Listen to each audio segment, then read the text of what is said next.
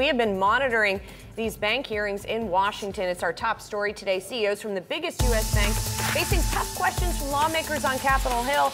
The House Financial Services Committee is conducting a review of big banks 10 years after the financial crisis. So let's talk about it here.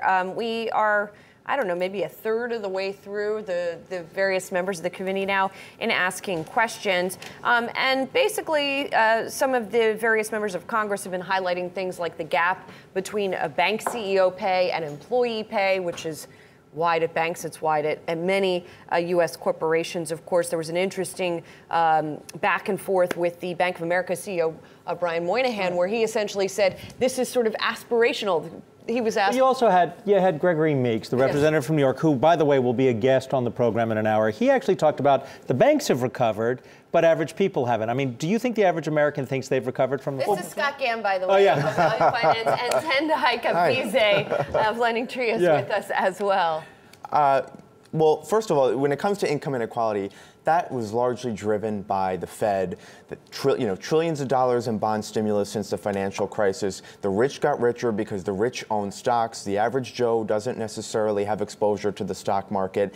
Where is the average Joe investing? In their savings account, and the Fed stimulus caused savings rates to go to near zero. So that's really the cause of any income inequality that we're seeing over the past couple of years. And the other thing I'll say is that they also impacted the housing market. So because you couldn't get yield in some of the safer assets, you had private equity firms buying up real estate. So that's another kind of way that the middle class kind of got hurt from this.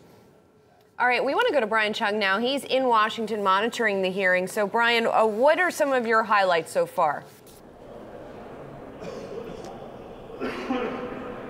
Hi there, Julie. I'm not sure if I can hear you anymore, but I do want to say that Maxine Waters did indeed say that she wants to rein in law breaking at these companies. Waters did say, quote, "I'm concerned that several of these institutions are too big to manage their operations." And McHenry, who is the ranking member, again representing the Republican side of the committee, said that, quote, "This is a hearing in search of a headline. He sees no reason to bring these CEOs to the Hill when economic times are good." But there was a number of exchange in terms of the actual businesses that these companies are engaging with. They talked, for example, about anti-money laundering. There was some questions to Citigroup about their investigations over whether or not they're actually engaged with any sort of business dealings with questionable behavior in clients in Russia, for example. Maxine Waters referencing Deutsche Bank, for example. A number of other things that they talked about. They talked about, for example, whether or not they thought the regulatory regime is too tight. A lot of bankers on Wall Street have argued that the post-crisis Dodd-Frank regulations actually were too restrictive on the companies and argued that they haven't been able to lend as freely into the economy. Jamie Dimon, for example, reiterating a number of points that he actually issued in his annual letter, saying that he sees a case for excessive regulation and that the lawmakers on Capitol Hill should actually try to pare back some of those policies. Again, right now the hearing is on current recess, but we are expecting to hear from the likes of Alexandria Ocasio-Cortez, for example, Rashida Tlaib, a number of high-profile Democrats on this Democratic-led committee that could get some fiery attention as this hearing does continue as well. All right, thanks, Brian Cheung, with us from Washington. And just to reiterate, Yahoo Finance's Scott Gamm is with us, as is Tendayi Kapfidze, Lending Tree's chief financial economist. Tendayi, I want to bring you into this. Patrick McHenry, who is on the panel, he's a North Carolina Republican, said this is a hearing in search of a headline. What do you think still needs to be? I mean, what do you think is the purpose of this hearing, and what should be the purpose of the hearing? Oh my goodness, that's really kind of a shocking thing to hear a member of Congress say. You don't really know where to begin. If since the financial crisis, for example, what the Fed did in terms of lowering rates and kind of flooding the banks with this capital, what was supposed to happen was that banks were supposed to take that capital and maybe lend it out to members of the middle class. We had a lot of things like the modifications, et cetera, that didn't really go quite as planned. So I think, and the thing is, the banks are in a bit of a catch-22. Right now, if you look at loan quality, it's at the highest that it's been in decades, which means that they haven't been lending aggressively, but part of it is because people are not in a position to borrow because the incomes have been going up. Let's bring in also, we've got Richard Hunt. He is the Consumer Bank Association CEO and president. And let's start with that question that Julie was just asking, that was asked at the hearing. Is this a hearing in search of a headline, or are there legitimate issues 10 years after the financial collapse and bailout of the big banks that we as consumers need to be asking and paying attention to? Well, a very good morning to everyone. I think you hit the nail on the head. The banking industry is totally different than it was 10 years ago. I consider it a total makeover. Our capital ratios are much better. Liquidity ratios are much better. Our stress testing. Think of any other industry in this country where you have to go through a stress test issued by the federal government with the results known to everyone.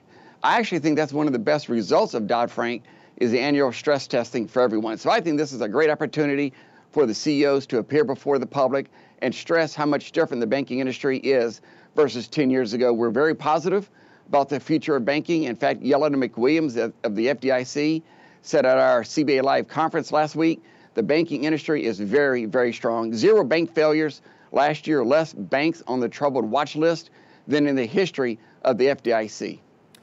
Hi there, Richard. Scott Gamm here. I wanted to ask Scott. you about the shadow banking system because that's not really getting enough attention. I mean, you've got shops like, Rocket Mortgage doing a lot of lending out there. I guess how does that fit into the overall banking picture? And what do you think folks are going to say on Capitol Hill about shadow banking? Will that come up today?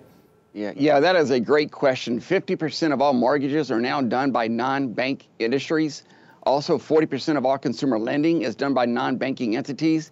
And we welcome competition throughout the board. The problem is, do they have the same safety and soundness and credit underwriting as banks? Everybody can prosper in an uptown of the economy, but what about the downturn of the economy?